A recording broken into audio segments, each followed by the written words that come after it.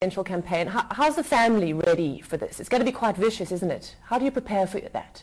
You know, it's we're ready. You know, our children, you know, could care less about what we're doing. Yeah, we work hard to do that. And how do you do it?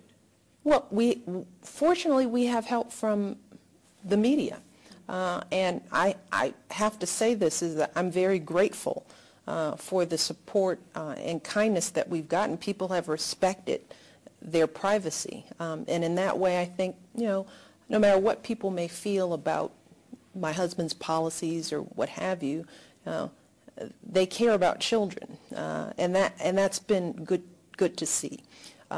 But when it comes to the campaign, you know, we're ready to work hard. We did it before, and we'll do it again. So we're rolling up our sleeves and getting on with it.